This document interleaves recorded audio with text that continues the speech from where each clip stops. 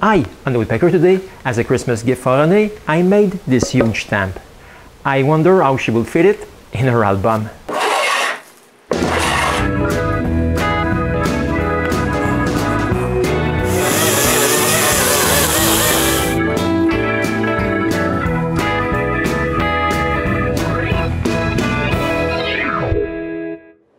Since I've stopped using Renée as my personal slave, she's gone back to working on her stamp collection. The house is full of stamps. So I thought that maybe she'd be glad to have a big wooden stamp just for her. So I peeked inside her Canadian stamp album to find a nice one. I'm not really inspired by all the royalty.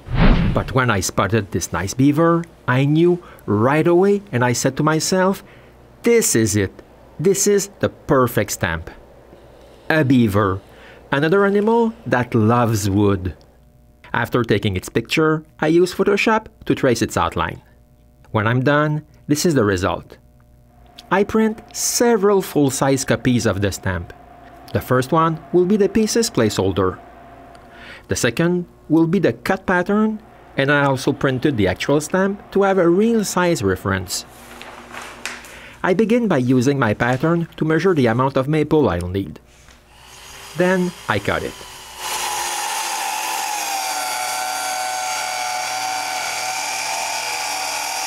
When I have a smaller piece of wood, I straighten two sides.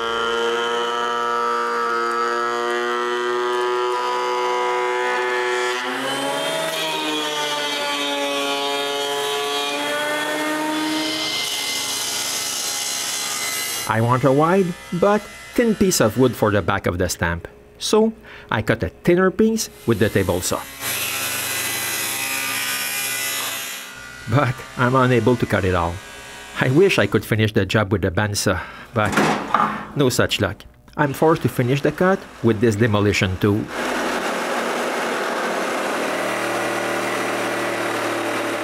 Then I do it all again with the rest of the board.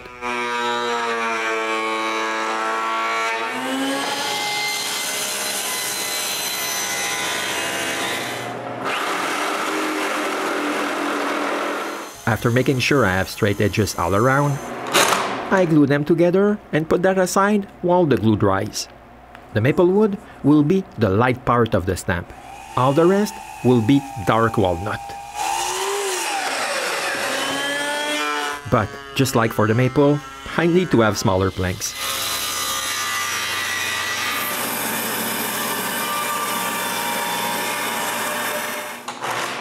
When I have two, I glue them together. While the glue dries, I cut thin pieces of scrap walnut.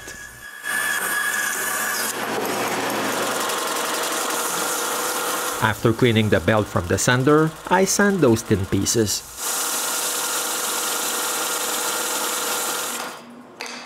I'll take all of them to make the letters of the stamp. But the first piece I cut is the maple leaf.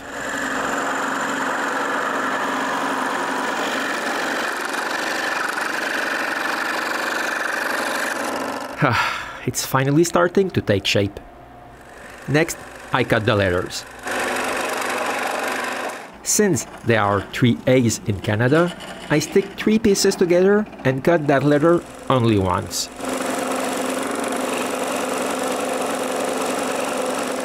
After a while, I have all the letters.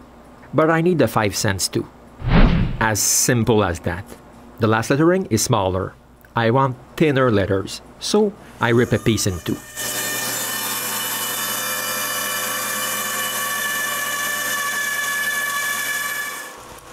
The saw left nasty marks on the wood, so I need to sand them before sticking them together to cut 2 postages. After a little while, I have all the letters for the stamp. But letters are not enough. I still need to cut the actual beaver. To do so, I take my walnut glue up and sand it straight. Since the drum sander is out, I also sand the maple.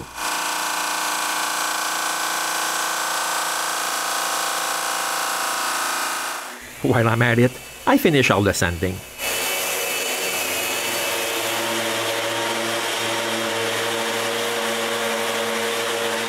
Now, I'll take this piece of wood and transform it into a beaver.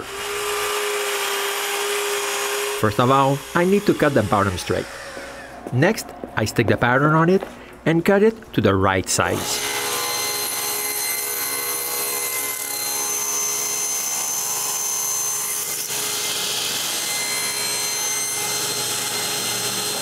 The first thing I do is remove the sky. This part will be the maple backing.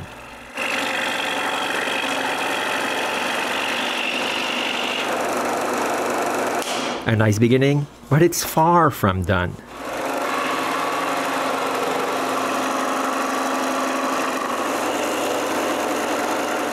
Here they are.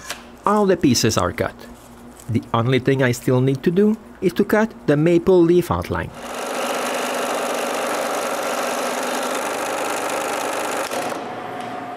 All done now. But when I look at the original stamp, I notice that the head of the beaver is different from the rest. So I decide to cut its head off.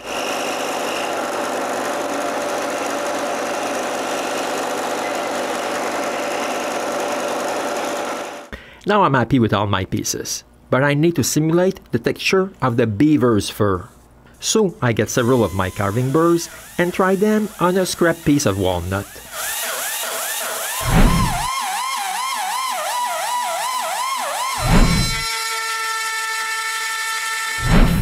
When I'm done, I even spray a coat of lacquer so I can see the final look.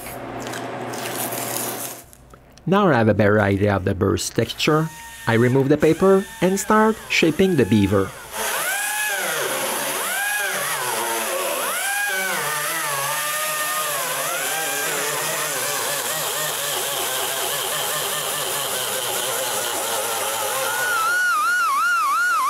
For the tail, I use a finer grit.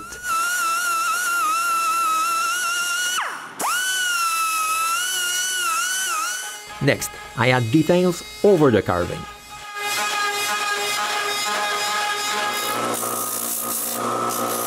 Then I shape the head and polish it with a fine grit.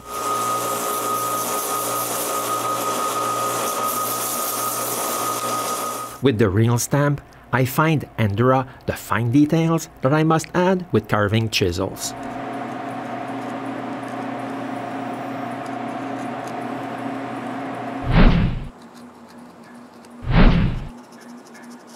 When I put everything together, I notice that I don't like the way I carved some part of the body. I fixed that.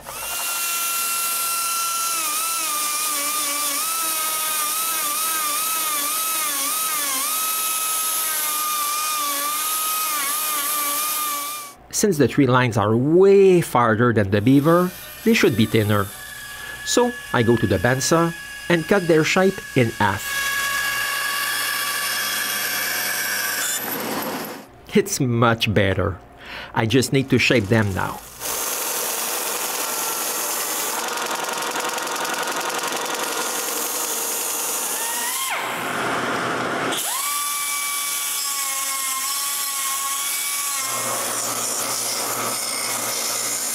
The trees are done. I need to do the same thing for the water.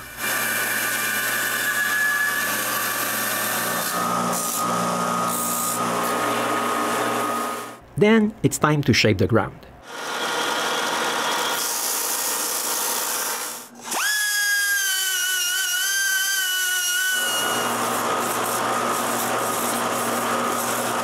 But when it's time to shape the big bottom chunk, I see a potential problem.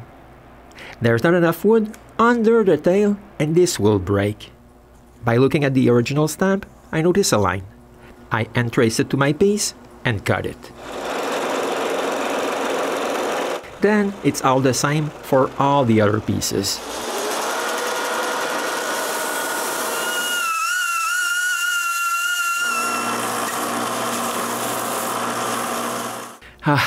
I'm done. But I don't like that there's no transition from the body to the tail. So I get some carving chisels and carve a little.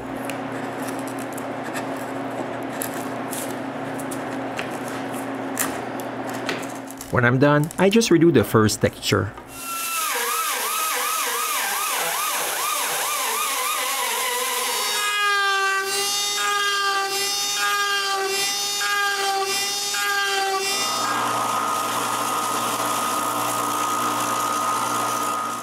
I also didn't texture the trees, so I add some right now.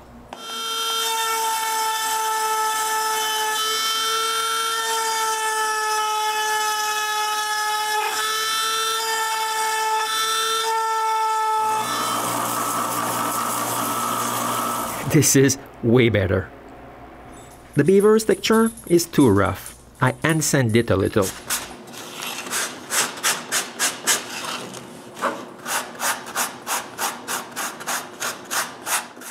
I'm finally ready to work on the back of the stamp.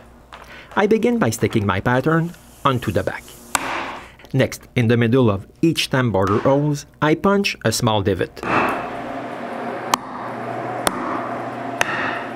When I'm done, I stick this onto a scrap piece of plywood before going to the drill press.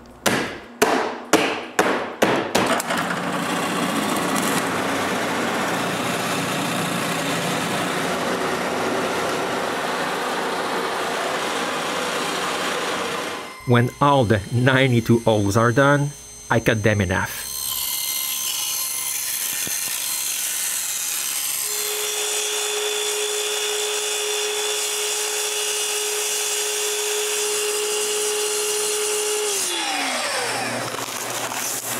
After removing the paper pattern, I noticed that I've damaged the wood in several places. To fix that, I used a drum sander again.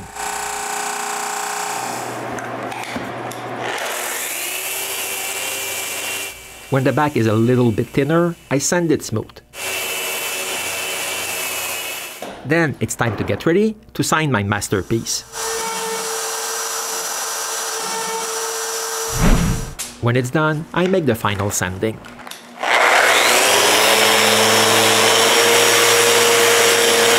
Now I can check what this will look like when it will be done. But when I look at it, I find something I don't like. There's no reflection from the trees onto the water. I fix that right away.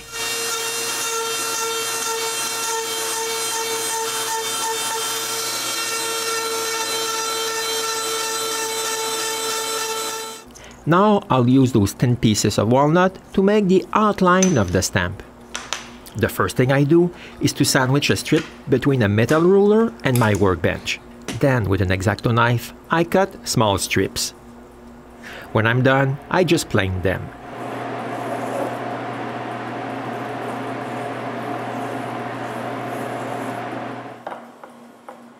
Now I can glue the first piece in place. I had marked its placement beforehand. Before going any further, I clamp it to the back and wait for the glue to dry. When it's dry, I glue the rest of the pieces. Then I put weight on it and leave this to dry. When the glue is dry enough so I can remove the sandbag, I can begin to glue the letters. I start by the 5, followed by the first 2 letters of Canada. But when I'm ready to glue the sand sign, I can clearly see that it's too thick. It looks weird, so I cut it in 2. And glue it. Then I finish the rest of Canada. The 2 little lines in the sand sign. And I finish with all the letters from Postage. On the actual stamps, there are some lines in the center of the maple leaf. I trace them on my maple leaf, then, with a carving chisel, I carve the lines.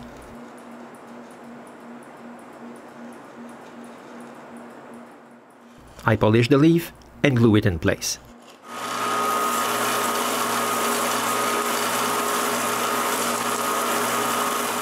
Now I can cut the thin border.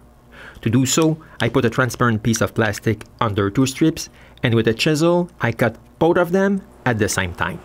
I always use painter's tapes to hold the strips in place while I cut them. After cutting all of them, I can glue them in their place. When the glue is dry, I use a chisel to clean the excess glue. Now I'm ready for the first coat. I begin by blowing away the dust. Then the first coat of lacquer. I start with the back. But the real magic happens when I spray the actual walnut.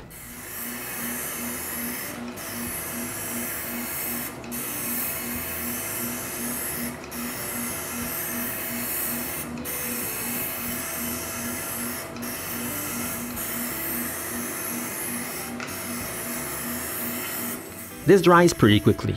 An hour later, I can spray a second coat. I spray 4 coats like that.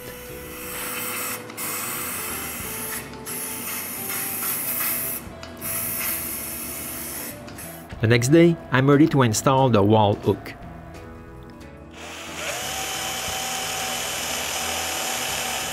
And with this last screw, Renée's Christmas present is finished. When I look at it, I can't believe how far I came from my ugly Santa. But this is not for me. This is Renée on Christmas morning. Oh wow! Hey, un beau timbre!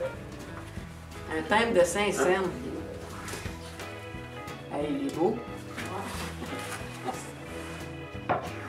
The last thing I need to do is to hang it on the wall of Renée's stamp room. Here it is, the Christmas gift I gave my lovely wife last year. It's still on the same wall. I guess she still likes it. As for us, we'll see each other in the next episode of the Woodpecker.